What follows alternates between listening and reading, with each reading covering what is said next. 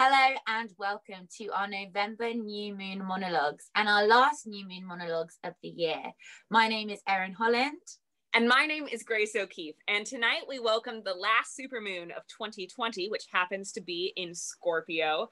And as we approach the winter solstice, it's the perfect time to explore what happens when the sun goes down. And that is why tonight our theme is After Dark. Tonight's work features both monologues and poetry from a range of artists from all over the world. We cannot wait to share this digital collaboration on an international scale with all of you. We hope you enjoy.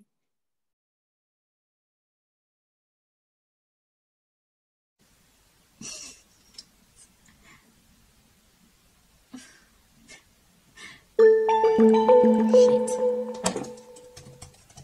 Hang on.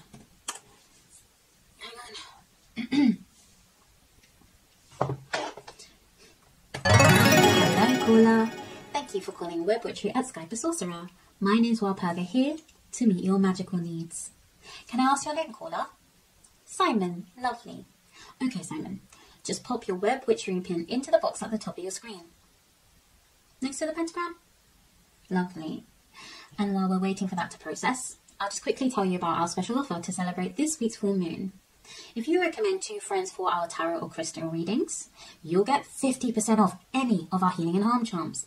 Please note that due to the COVID-19 emergency, healing charms are restricted to 2 per customer, and love potions are unavailable due to the social distancing rules. Would you like me to send you the link, Simon? You sure? Okay. Please choose from the following magical options: spells, hexes, fortune telling, charms, potions, curses, summoning demons, raising the dead, a curse. Lovely. We've got the 3 minor mishaps curse, the worst weekend, the fully comprehensive job, car, home, dog and or cat. There's the long and lingering illness curse, and of course, the COVID-19 is very popular at the moment. You want the COVID-19? Lovely. Would that be unseen carrier, horse and haggard, near-death Boris Johnson style, actual near-death, or actual death? Actual near-death. Not the Boris Johnson one. You want him to actually have it. Okay. Him being... Who is it for, pet? Will. And is Will your partner? Ex-partner. Lovely. Will Mason. M-A-S-O-N. He's cheated on you. Again? Oh dear. He's not even trying to social distance, is he? That'll be $39.99 plus VAT. Visa debit? Lovely. Just pop your card number into the box on the left of your screen. And do you have anything that belongs to him? Something personal like a hat, a glove, a comb with some of his hairs in it? You've got a condom you used. He used. Lovely. If you're absolutely sure it's his. This is quite powerful magic. You see, Simon, once a curse is dispatched, it can't be cancelled or transferred. Full terms and conditions are available on our website. Skype a Sorcerer accepts no liability for loss, damage, arrest, death or damnation due to inaccurate incantations or erroneous objects. His toothbrush, that might be better. Because if you're not sure about the condom, you're 85. 75. 70% sure. Get the toothbrush, Simon.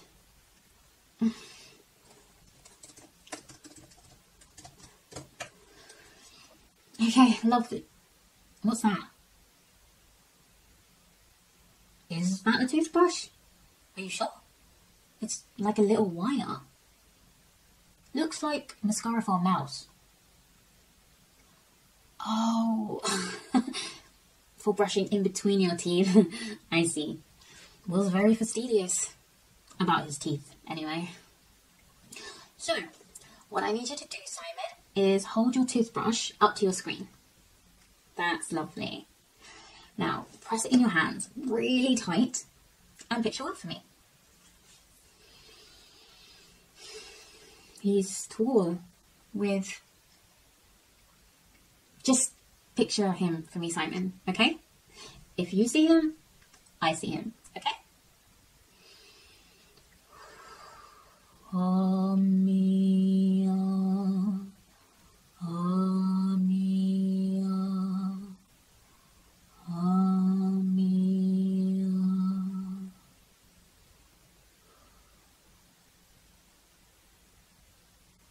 Okay then, Simon. That's a COVID-19 near-death care ordered for Will. If I can grab an address for him for delivery? 27A Wellington Road. Lovely. And he'll definitely be in, will he? He's self-isolating. Only he isn't two-time snake. No, we can't really send it to a neighbour's house. That's not a good idea, it being a near-death COVID virus care, Simon. Well, I'll get that off to him right away. Did you want to add a message? I hope you choke. Well, yes. That is a little spiteful, isn't it? I hope this hurt you like you hurt me. No? Okay, no message. Right, well, that's all ordered for you, Simon. Is there anything else that I can help you with? Can I see where there's any pasta? Sorry, Simon. I'm good, but not that good. Well, you've earned 5 loyalty points, which will be accredited to your Web Witchery account. My name is Walpurga. Skype a Sorcerer may contact you to evaluate your magical purchasing experience, and I hope you'll be happy with my sorcery. Lovely. Bye for now then. Bye.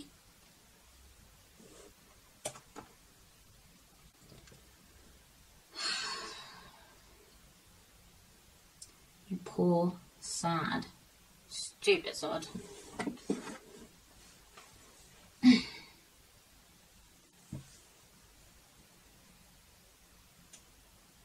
Jason? It's Hayley. You awake? Got a job for you. You sick? Tough. Sick people don't get paid, Jason. Well, take some paracetamol and get up. Okay. 27A Wellington Road. Near-death curse. Near-death, Jason. Let's not try to kill this one, shall we? Call me when you're done. Lovely.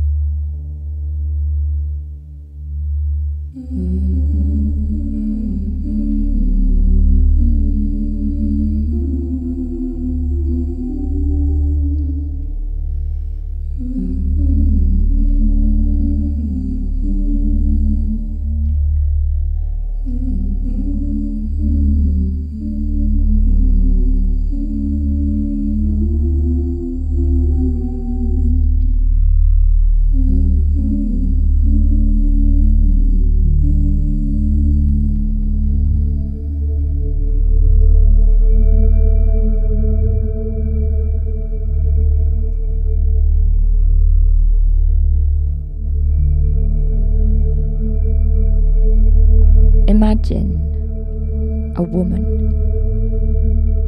that found she didn't have a face. Each morning she wakes up bare and paints 2 black circles so she can see. She retraces yesterday's strokes, following previous indentations that have been forged into her skin after years of perfecting her craft. She renews forgotten structures with delicate shards of lead, and once again becomes an all too familiar stencil. But her charcoal anatomy is worn, and behind the harsh black contours you can see cheekbones from years ago, faded and smudged, creating a new, darker canvas. She draws on a smile. Her hands are older now, creating a shaky outline that clashes with a once rounded pair of lips. Her mind is older too, and the only art she can now muster consists of chaotic scrawls and basic strands, which she so cleverly fashions into her daily expression. Soon, it will be the end, though. She will choose to strip the canvas bare before the dust begins to settle. She will erase her art like she did every day before. But this time, she will stay. Because she knows that deep down, the best possible art form is when the artist is no longer an artist at all. They're just human and totally bare.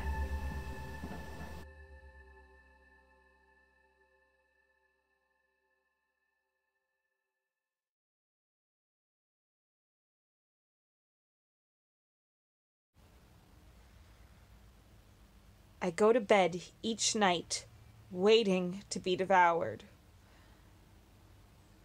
No safety, no comfort, no rest. It all started with a bite. Well, 3 bites, actually. 1, 2, 3 in a row up my leg. Apparently I'm delicious. But a bite's just a bite, right? I mean, lots of things bite. Mosquitoes bite. Spiders bite, gnats bite. Lots of things bite. Lots of bugs bite. Right? But then I saw it. Shit.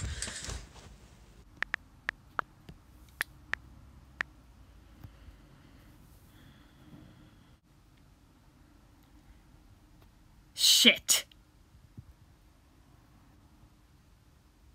Shit! I've been invaded. Shit! Shit. I think I'm gonna be sick. Ugh. Pro tip. If you ever, God forbid, get bed bugs, when you inevitably Google, is this a bed bug? Do not click Reddit. Whatever you do, do not go to the bedbugs subreddit. And if you are a stubborn little shit who just has to see if the bug you found under your sheet looks exactly like BB Panic 78's bug that was confirmed to be a bedbug last week. And yes, it does look exactly like BB Panic 78's bug. Then I beg of you, do not scroll through the top posts. Do not. I promise you, you will regret it.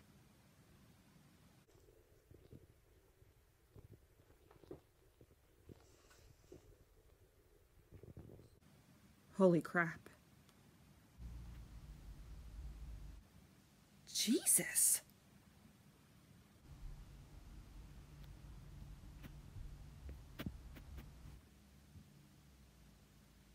My God. I'm a prisoner in my own home. There's no escape. I'm never alone anymore. It's always me and them. Them and me, haunting me, taunting me, tearing up my life, destroying my body, my clothes, my blankets, my bed. Don't come between a girl and her bed. The bites are small. They barely itch. They fade quickly. Nothing has changed. But my life has changed. I can't go back. It's not just my home that's been invaded. It's my life. Things will never be the same. Not in here. Not anywhere. What if they follow me? What if I bring them wherever I go? What if I spread them wherever I go? What if they never go away? Bedbugs can typically live for a year without feeding. Cool. Bedbugs feed by piercing the skin with an elongated beak through which they withdraw blood. Oh my God. I'm a human juice box. I have a transmittable disease. It's literally like herpes. My house has herpes. People used to not even care about bedbugs. Like, they've been here since Aristotle. The Romans used to make tea out of them. Like, humanity's history is riddled with bedbugs. Apparently, they nearly eradicated them in the 1950s with DDT, but then they banned it in the 1970s for its, incredibly devastating environmental effects. Apparently, DDT also decreases semen quality, prevents menstruation, and can cause spontaneous abortions. And so, bedbugs have been back on the rise ever since. Apparently, nearly 40% of homes have had bedbugs. Shit! It's even more common than herpes, and a lot of people have herpes. I'm not infected by bedbugs. The entire world is infected by bedbugs. We need to strike back. Kill those little suckers. Buy some spray and a vacuum. Put everything I own in the dryer, and some pesticidic powder, and some cheap traps. Ooh, and maybe look up how to make DDT. Cheap birth control aside, it's also a carcinogen, and I don't want cancer. How are no other treatments as effective? Come on, science! Get it together! It's 2020. How are we still dealing with bugs in our beds? That's some medieval shit right there. Anyways, I should probably call the exterminator. Shit! Look at you, you little swollen motherfucker! You thought I wouldn't find you, did you? Oh, I know your little game. First, you wait for me to go to sleep, and then you suck the fuck out of me. Ho ho ho! Well, tonight is not your night, pal, because I'm about to crush the fuck out of you. Yeah, that's right. Two can play at that game. That's what you get for sucking my blood and giving me an itchy bite. Oh, kind of itchy. Actually, they're starting to fade now. I guess it's not exactly tit for tat, is it? I mean, all you're trying to do is survive. It is a basic instinct, isn't it? Our core purpose as a living being. It's not your fault that all you eat is blood. I mean, a girl's gotta eat. It's kind of sexy, like a vampire. Well, maybe not sexy, but like, You're harmless, right? It's not like you'll kill me, right? You've been around for thousands of years without doing people any harm. You're like man's original best friend. Hey, stop scurrying. That's fucking creepy. You're a creepy little fuck, aren't you? But, I mean, creepy's kind of cool. Like, I like the Halloween vibe. You're like a pet. A creepy, blood-sucking pet. All right. I'll let you go tonight as long as you promise not to crawl in my ear. But I might call the exterminator tomorrow, and if I do, then it's business time for you, buddy. All right.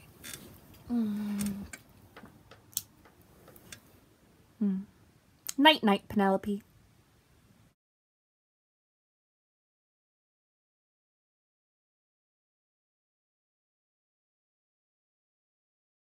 Delilah Grey was a very strange girl indeed.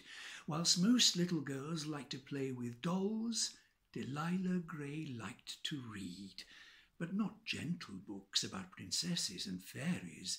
Delilah Grey's books were far more scary. Queens who screamed, off with their head, knights who fought until they were dead, beasts that ripped at innocent skin, children's corpses in a madman's bin, viscera and blood, guts and gore. Delilah Grey wanted more and more. Children in school avoided Miss Grey. Their parents said, "You must stay away. Little Delilah is an unusual child. She might look meek, she might look mild, but behind those blue eyes, behind that dark hair, behind that pale skin, a monster hides there. Born on a stormy Halloween night, of darkness little Delilah is Queen Fright."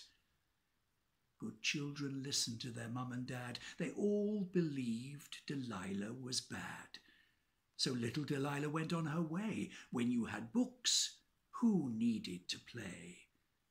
All around her chatter would swirl. Is Delilah an ordinary girl? She seems to live alone in a tall dark house, her only companion the occasional mouse. Her parents, the pair, have never been seen except once in a window, a face so mean, a mouth so grim, with eyes so cruel, watching as Delilah walked to school. And Delilah herself had an aura so dark, a pale little face with eyes so stark, animals saw her and turned away. Even wild wolves would not stay. She's a beast, a banshee, a witch, a fae. One day Delilah will take you away, and locked in her house, she will hurt you at her leisure. And when you beg for death, she will whisper, "My pleasure." Children steered clear of little Miss Grey. When they saw her coming, they dived out the way. Delilah Grey cared not one jot. For all she was bothered, the children could rot. But the boys at her school laughed at such tales. "Monsters," they cried, "are decidedly male. Little girls," they said, "can't be naughty, only prim and proper, only haughty. Let's find out the truth for all and for once. What's going on inside that bonce?" So, one icy night, 4 little boys followed little Delilah home. Pretending to be strong and brave, a monster they decided would make a good slave.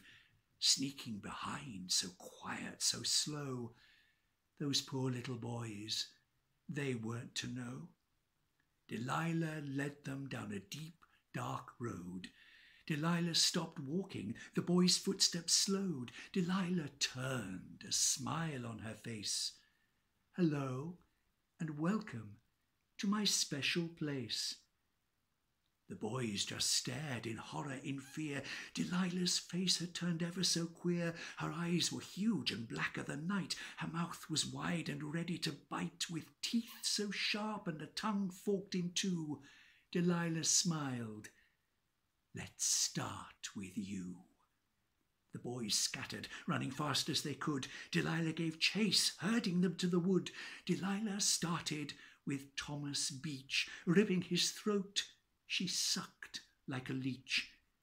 Delilah turned to Joshua Brine. Reaching towards him, she yanked out his spine. Delilah gave chase to Elliot Peggs. He ran very fast, but she cut off his legs. Finally she caught the last little boy.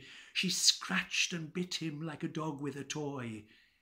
"Kill me, please," cried Simon Measure. Delilah whispered, "It will be my pleasure." Delilah Grey was a very strange girl. A very strange girl indeed.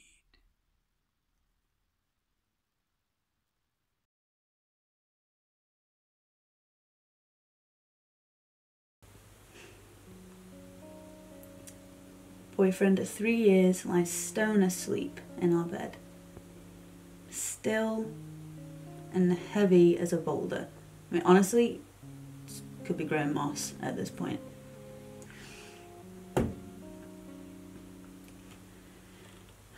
It's 3:26 a.m. and fucking cold, and I've got a dishcloth of duvet to work with. I mean, I could pull and it would barely budge. I give up. Get up, tiptoe across the icy floorboards. I pick up my pillow he's pushed on the floor and go to sleep on the sofa. Again. Maybe some part of him is conscious, because as I leave, he seems to sink his weight into the mattress more. Spread in a little further. Continental drift. I go to make a Horlicks, but he's used the rest of the milk. Well, there's about 1/2 centimetre of milk left. And it's like, don't put what's basically an empty bottle of milk back in the fridge so I have to wash it out and put it in the recycling and buy a new milk. I make one with just hot water, and honestly, it's not bad, but the whole ordeal is not giving me the relaxing Horlicks feeling I was wanting.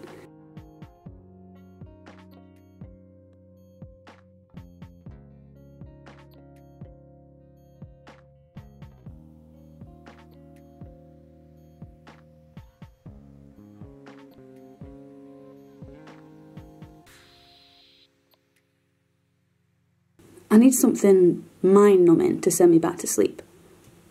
Antiques Roadshow, perfect. The TV has an evil green glow about it at 3 a.m. Like Fiona Bruce might start crawling out of it like that girl from The Ring. I briefly think about turning the volume up full whack to wake him up. But it's hopeless, I know. The whole bed could go up in flames and he'd still be dead to the world. And no, that's not giving me ideas, but it's a warm thought in a cold living room, just to entertain it. I can still hear him snoring through the walls, like a pig with asthma. Sometimes he wakes up before I do. He knows I'm sleeping on the sofa. The first few times he was dead apologetic. Said he'd try not to hog the blankets, take up too much space, snore too loud. He would try. Now he just sighs, all heavy, and puts all the weight on me. 15 tog of blame and shame. Oh, can't change what I'm doing when I'm asleep, can I? You can't get mad at me, I don't even know I'm doing it. Oh, maybe you need to be less sensitive. Just try harder. Drink a Horlicks or something. Oh, someone's just been told their priceless family heirloom's worth about 50p. This is a bit more stimulating than I thought. The thing is, what if he's right? I can't sleep next to people. I've never been able to do it. So yeah, maybe something is wrong with me. Maybe I am the problem. I know I can't sleep because what if I roll over too much? Or toss and turn all night, or kicking, elbowing, stealing the blankets? Or what if I have ice cold feet? Or hot sour breath? Or snore? Fart? Weird sex dreams and he's not in them?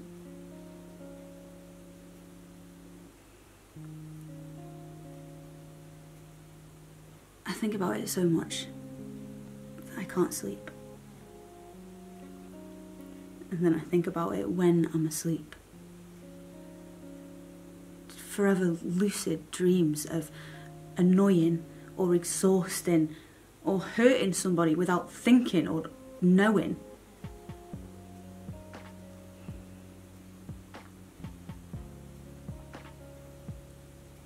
But the other thing is,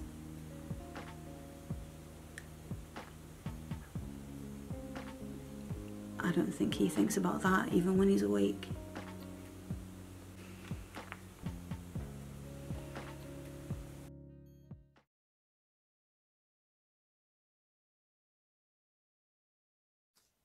Every full moon, I would wait for the Fairy Tailor. I'd send him my wishes, written on the fog of a wintry window or spoken aloud in sleepy murmurs, and as my eyelids grew heavy, I was almost convinced I'd seen him, his wings iridescent like moonbeams on water, his fingers spindly thin, as he rode a common house spider laden with his deliveries. I'd asked for childish things, like fashions for my dolls, bridal veils for weddings with plasticky army action figures. And the Fairy Tailor would deliver. The delicate garments were spun from cobwebs, stitched together with moonbeams. The wedding dresses sometimes were strewn with stardust, and weren't my dolls the most desired creations ever? After all, that's what they were for. To be looked at and to be played with. My father would never let me put these dolls on top of the Christmas tree. Oh, he preferred the literally legless Christmas fairy. Well, she knew her place. She couldn't run away. You must remember that the Fairy Tailor wasn't real. As my auntie's arthritis worsened with our collective increasing ages, the tailor's visits lessened, until one day they stopped completely. She said she wanted things to be magical for me, and she admitted that the dresses were strewn with nothing more than glitter.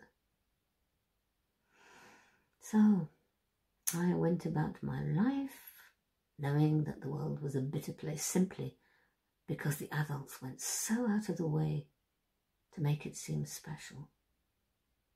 And the world didn't spare me. I became the doll, the thing to be looked at, and the thing to be played with. How I envied the Fairy Tailor and his ability to travel through the night. How he could own the darkness and visit the not seen places. Well, I tried. I really did. But we all know that the night and the dark are no place for a woman. And I wanted to walk down the streets and feel the cool November air in my lungs. I wanted to take a flashlight and walk barefoot along the beach. I wanted not to be afraid.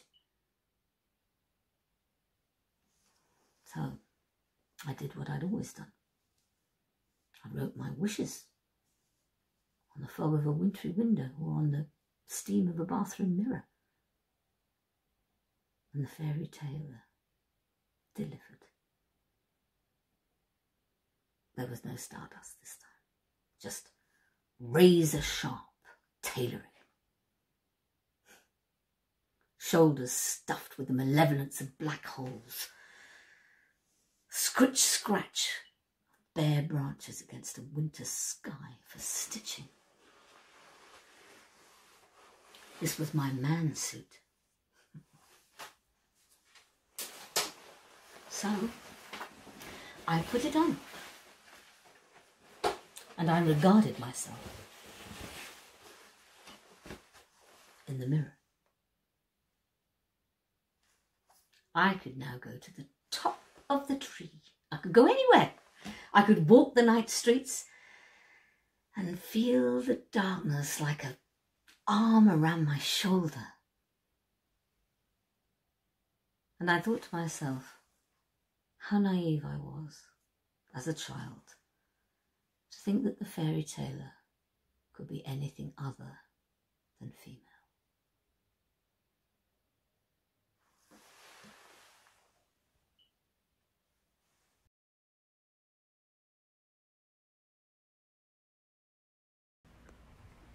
I'm waiting. I'm waiting for him to come home. He lives here too, you see. He was here before me, though. I'm new. I moved in about a month ago now, I reckon. The leaves just started dropping from those trees, and I thought, new season, new me, new flat.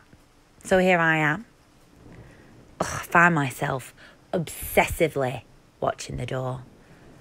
He went out a few hours ago. He didn't say where he was going, but while he's been gone, I've been doing some pretty sexy stuff with silk.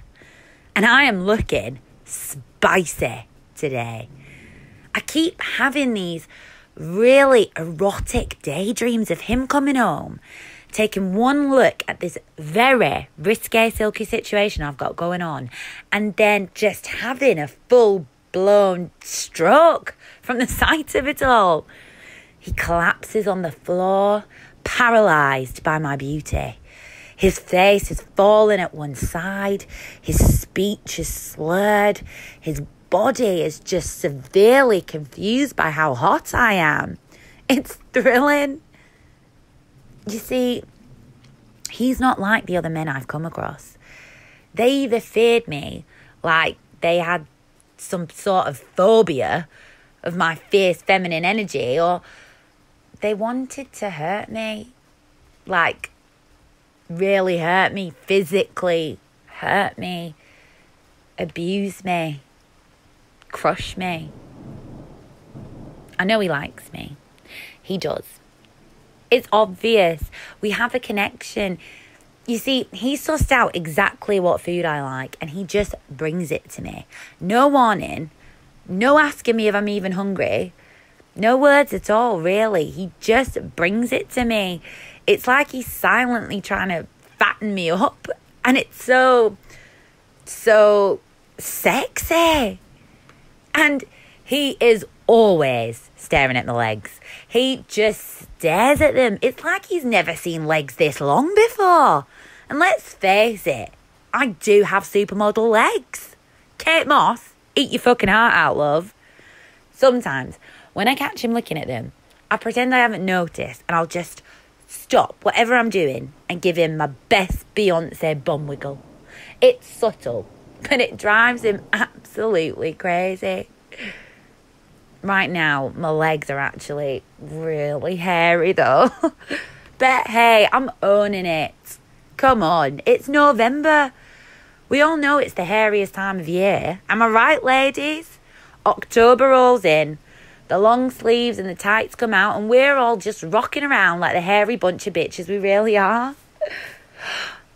I hear his footsteps outside, then the jingling of keys. I panic. I scurry into the nearest room. The door to it is left slightly open, and through this crack I can see the whole living room. Fuck! He's not alone. He's with someone. A woman! Ugh, she's blonde too. Huge teeth. Absolutely ludicrous smile. Oh, well, this is just embarrassing. He's taken off her coat. What is this bitch wearing? It's like a piece of black mesh for a dress, and you could just completely see her bra through it. Slut. Absolutely caked in makeup too, isn't she? Ugh. What is this? How could he do this to me? I really thought we had something special, you know. I would love to just fuck this up for him right now. Like, really fuck this up for him. I could freak them out so much that she just immediately wants to leave. I could do something like jump out from behind this door with a copy of the Bible. No. with a copy of The Watchtower, that's more extreme, and say, "Excuse me, dear, do you have a moment to talk about our Lord and Saviour, Jesus Christ?" Ugh, but I won't. I couldn't even if I wanted to. That's the stupid thing about it. Ugh, they're kissing now. She looks like a real sloppy mess of a kisser too, like a camel. She's just spitting directly into his mouth. It's disgusting. Surely he's not enjoying that. Looks awkward as fuck to me. Oh, I can't watch. Oh, I feel sick. I can't stand to look at this for one more second. I keep watching. Oh, what? Stop judging me. You'd be up here doing the exact same thing and you know it. It's not like I'm up here touching myself. Yet. I'm joking, Jesus. Oh, they're really going at it now. He's got his bloody fingers stuck in her greasy hair. Looks like he's hurting her. Her eyes are even watering there a bit. Good. I hope he is hurting her. Oh, she's laughing about it. What a bloody creep. He don't look amused, though. He's moving his hand down her face. She stopped laughing. He's touching her neck now. Literally working his way from the top down. Why do men do that? They think they need to do all this head, shoulders, knees and toes business first. Just give her boob a couple of unks and then head straight for her knickers. He's still on her bloody neck. Well, her throat, actually. Oh. Oh my God. I didn't know he had this in him. Oh my, I don't know what to say. His hands haven't left her throat. He's gripping it. He's choking it. She's trying to fight him off, but bless her, he's too strong, scratching his face, but it's no good. Oh, don't look at me like that. I'm not going out there and have him realise I was watching this whole time. That'd be really awkward. Are you mad? Oh, I can see colour draining from her now. Oh, she's still trying to fight him off. Bless her. It's just... Oh, she's lifeless. Oh, she's absolutely lifeless. Oh, it's her own fault though, isn't it? Coming back to man's flat dressed like a slut. I don't blame him at all. Oh, he's standing over her body deciding what to do with her. I wonder if he'll eat her. What? I'd eat her? Otherwise, what was the point of even killing her? It's just a waste then, isn't it? Oh, all this talk of food. I'm getting hungry now, actually. I wonder if he'll get around to feeding me tonight. It kind of seems like he's got his hands full at the moment, doesn't it? I'll leave him to it. There was a blue bottle buzzing round here earlier. I'll crawl back to my web now and see if I've caught him. I made a new web this morning, did I tell you? It's stunning. I did tell you about my new silky situation, didn't I? Honestly, what am I like? I'd lose one of my 8 legs if they weren't screwed on.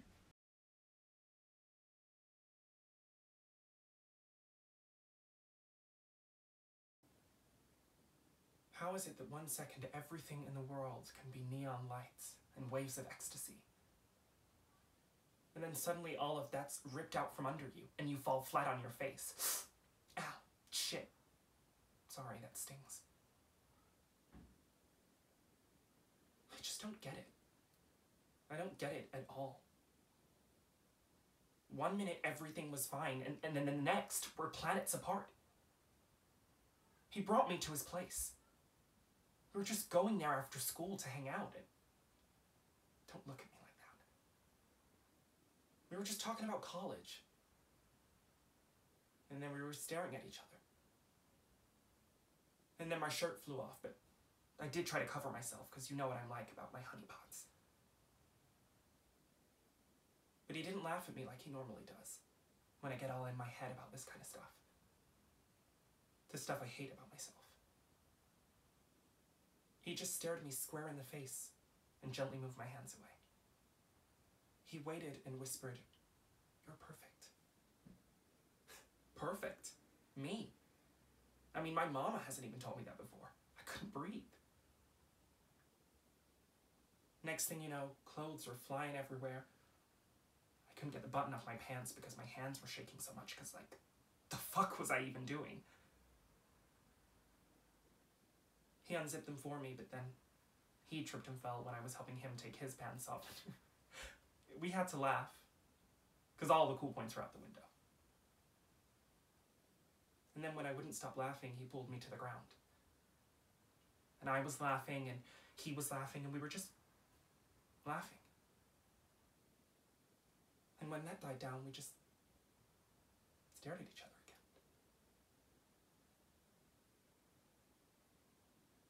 I was butt-ass naked in his room on the floor in the dark. Everything seemed to be moving in slow motion. I could feel his eyes tracing the lines of my body. My heart was pounding so fast I shuddered from the rhythm of it. But I did try to angle myself away because, like, once again, what the fuck was I even doing? Then I heard him from behind me in my ear, breathing. Inhale, exhale, stop. Ear, neck, nape, back, ripple. Stop, don't stop. There was this movement. It was getting bigger and bigger with each passing second, and then bam. The door swung open. All this light and yelling. Alonzo told me to get out. I heard voices, anger, everything, everywhere. I scrambled to get my clothes, yelling and screaming. And then shit started slamming and crashing and breaking, and this pressure from somewhere came barreling down on me. Someone had socked me in the jaw. It felt like my mouth was on fire. It was watering. I didn't know where anything was. It was like everything in my brain was screaming at me in punishment, like, get the fuck out of there or you're gonna die.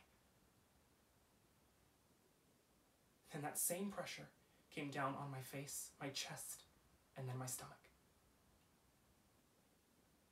Another and another. My adrenaline must have kicked in by then because out of nowhere, the pain just went away.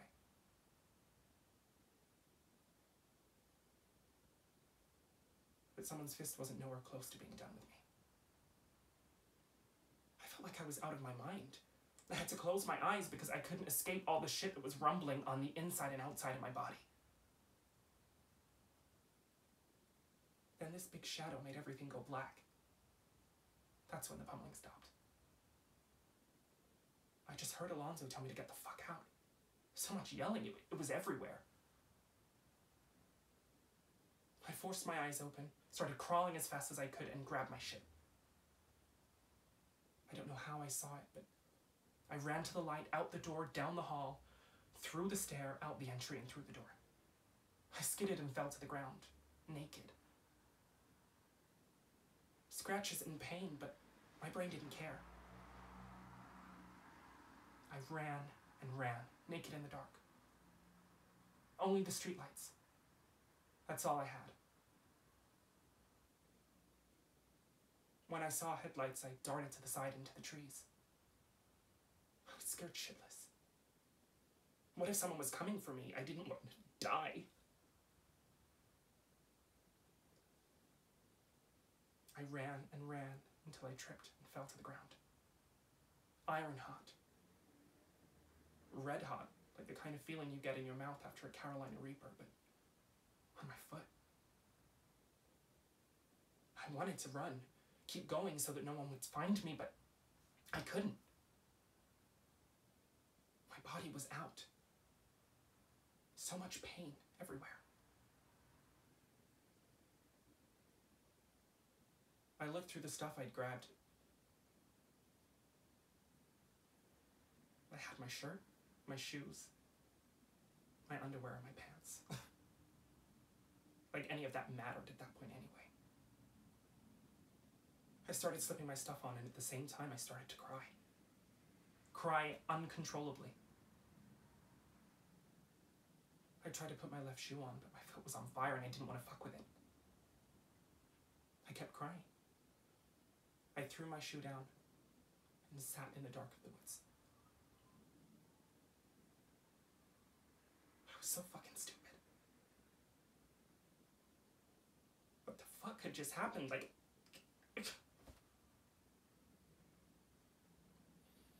I felt so embarrassed. Blubbering and wailing in the dark. But I didn't care if anyone heard me. Who cared? But I had to get home before someone checked my bed. So I rummaged for my shoe and limped my ass back here. Snuck in the door, through the breezeway, down the hall and through my door. I made sure to hop on my good leg to make sure that my bad leg wasn't trailing in dirt or whatever. I closed my door and hobbled over to my bed, nicking my knee on the frame. I gave way. I sunk into the bed and I started to cry again.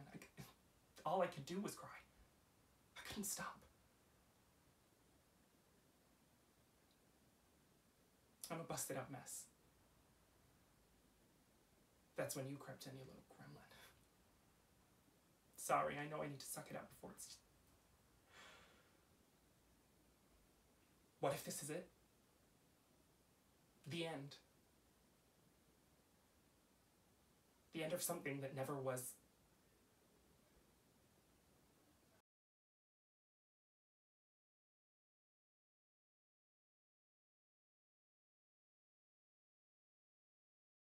When the sun goes down, Marley will not exist because she didn't exist before. She will not catch the bus home and she will not eat chicken tenders with gravy for dinner. She will not watch Pointless, call the contestants stupid and switch over to the news, which will cover all the people that have died that day. She will not have sex, think about having sex, wish the sex would hurry up a bit because you can't have sex when you do not exist. In the damp armpit of the dark, she shimmers past all the windows of people eating chicken tenders with gravy and having sex. The good thing about not existing is you don't have a bedtime. There is a missing poster on a lamppost for a boy aged 14 last spotted by the river on the 9th of October. Have you seen him? She flies above the water and there are a family of gulls sheltering from the wind on a chimney. A mummy gull says, "Eat your tea. Don't be wasteful. There are gulls starving out there, you know." And baby gull says, "But I hate worms. Couldn't you have got something better?" And mummy gull says, "Go and sit on the naughty step." And baby gull flops to the edge of the roof in a huff. Marley drifts off past them still, into town where people drink broth and fizz and tell each other secrets. A man urinates in the river and the river screams back, "You selfish git." And the man stumbles into the spring of the night, ready to punch a stranger about the football score.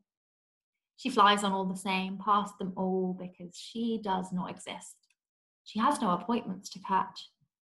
She soars past the town and into the country, and there are fields and fields and fields and a lone house on a moor with windows like matchboxes. And there is a girl being read a story about a family looking for a bear. Marley shimmers in the shadows, watching. The parents are acting out the story and the girl is squealing, and then it finishes and they kiss her and the lights go off. It is all dark. The trees whisper to each other. Somewhere nearby, a woman is about to give birth. Will it be Marley's time? What number's on the ticket? She buzzes with anticipation, circling the circumference of the bear girl's house. Hours pass and night falls into a pit. Marley lies under a bin lid for want of something to do. As the sun pokes through the cloud like a puppet, the baby is born. Marley tries to look at herself, but she doesn't have limbs to look at. And it doesn't matter either way because she is still under a bin lid and not in her mother's arms. She loosens herself, stretching through the bear girl's house to the river and the gull's chimney and the bus stop, and her time will come. It will, she says. I will eat chicken tenders with gravy and find a bear. I will have sex and sometimes want it to hurry up. I will froth and fizz and tell someone a secret. I will have a secret. And she tumbles through the sky and the trees and thinks about what it would be like to whistle. One day, she thinks, soon.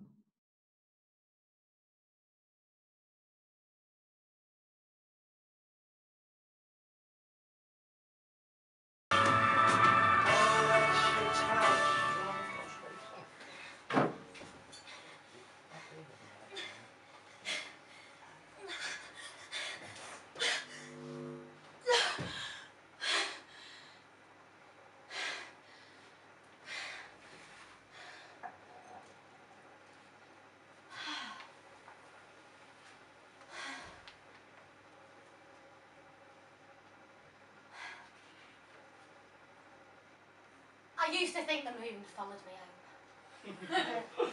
We'd be in the car, and the trees and the houses would whiz past, but the moon would keep on rolling with us. For a long time, it was my secret. The moon wanted me. All the other girls fancied David Beckham and Alex Russell in year 5, but I was in love with the moon. I was going to marry it one day, and we'd have babies who shone and soared through space and sprinkled stardust everywhere. And they'd follow people home to make them feel safe, to make them feel loved. Once we were driving home after going to the cinema, we'd seen Toy Story 2, all together sharing hot sweet popcorn and picnics. And the moon is so bright and round and perfect, and I can't wait to go home and dream about us together. Then Reese says, think the moon's following me. And I felt this flip in my stomach, the one I felt on roller coasters, the one I felt when I thought about eternity carrying on without me. My dad shouts, he knows we've stolen his cheese. He slams his foot down and we blast down the road. We are going so fast that the trees and the houses and all the other cars just blur into strips of colour. The moon's disappearing and I feel like I'll never see it again. I am screaming and crying and hitting Reese shouting, stop, stop, stop, don't leave him, we're in love, we're going to have babies and live forever and ever in the sky.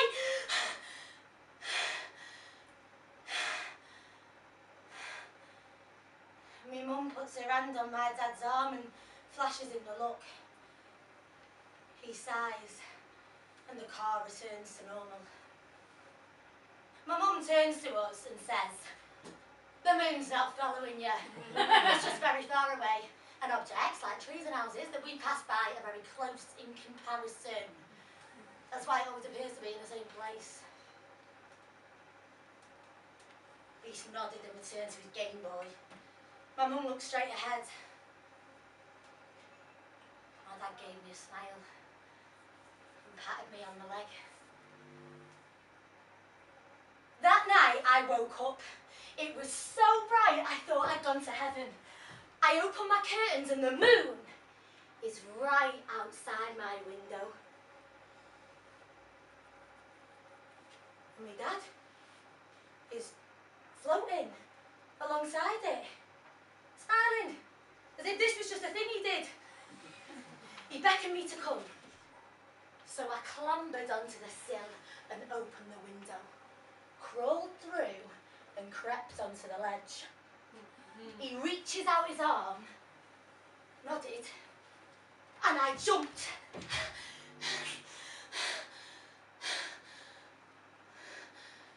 Nothingness.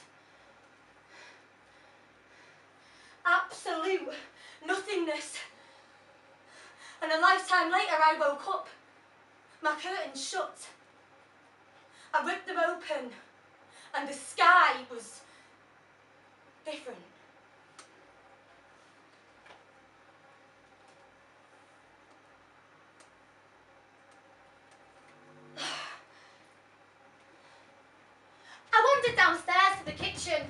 Mum and Dad are eating breakfast, reading different newspapers. Me Dad winks, puts his finger to his lips, makes me Teletubby toast. Normal toast, just cut into circles. The eyes and smile crafted with jam. When my mum goes upstairs, my Dad crouches and whispers, "Don't worry, it's just the moon." One day, all of the stars and all of the galaxies and all of the universes are going to smash and collide and explode in the rush to find you.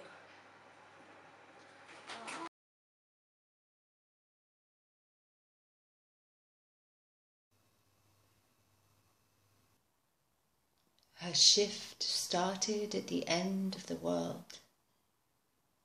And at first, the droning, humming half-silence was comforting. Then she started smashing plates just to break the air. Stale cigarette smoke winds its way through her hair, though no one has been here for days, it seems. Maybe just hours. This low-budget road movie set-piece has a way of melting down the hours, and no matter how many times she mops the same stretch of floor, her eyes are still dirty from yesterday's coffee cup dregs. The 3 a.m. waitress in the cafe on the last road to nowhere, that time swallowed without permission and belched into oblivion. This is the last place you expect to find anyone with any spark left in their veins. And the radio station crackles are the only voices left with names, breathing her in and out of consciousness with every spine-firing note. She keeps tripping over half-remembered dreams, as if her legs are made of rain, as if those hazy lies asleep in her ears are the only things holding up the sky. Like there was a brief moment when all was as it should be, and it passed her by. She keeps falling through the gaps in the floor, like the wall wants her for its own, like those faded neon lights flicker in time with her half-hearted heart beats, beat, beat, flicker on and off as the rain taps out sepia dreams of perfect moments that are too clean to be memories but feel like they must have happened somewhere, to someone. She's frozen up. She sometimes dives her ivory hands into the freezer just to make her skin so numb it starts to sing. It's comforting. The thawing out.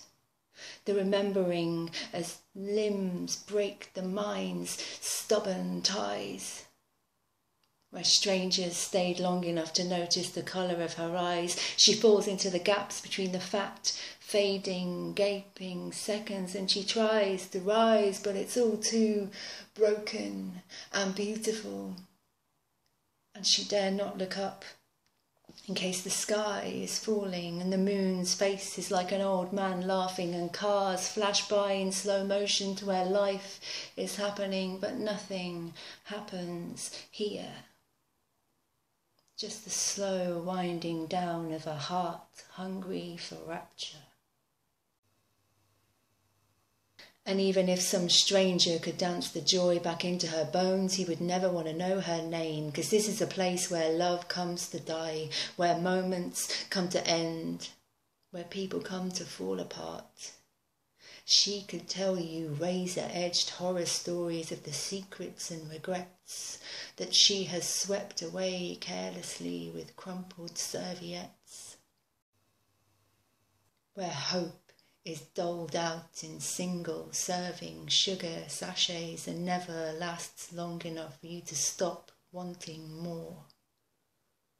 The coffee is black tar that burns your lungs back to life, and you can watch yourself grow older in the surfaces of tables that her thin arms glide over with the fragile grace of a swan's neck, as if she is dancing Maybe that's why the twilight strangers stumble in to watch her dance, so they can pause the unrelenting wheel spins for the time it takes a song to fade, but never long enough for a connection.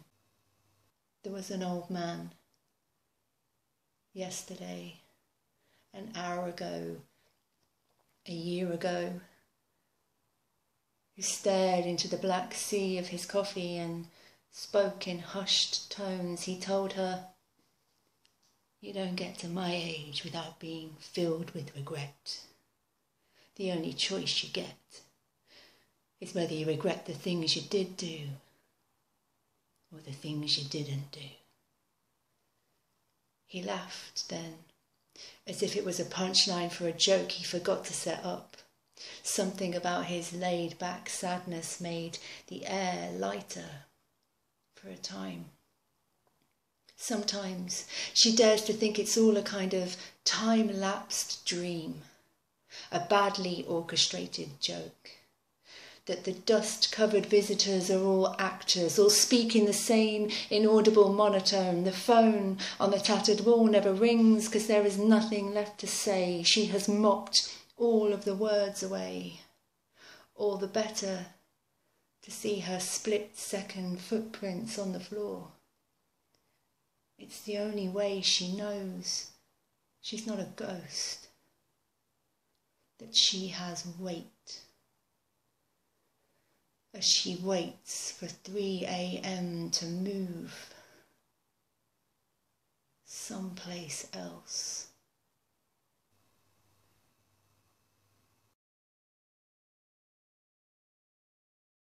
Thank you so much for joining us this evening for our November New Moon Monologues and our final New Moon Monologues of 2020.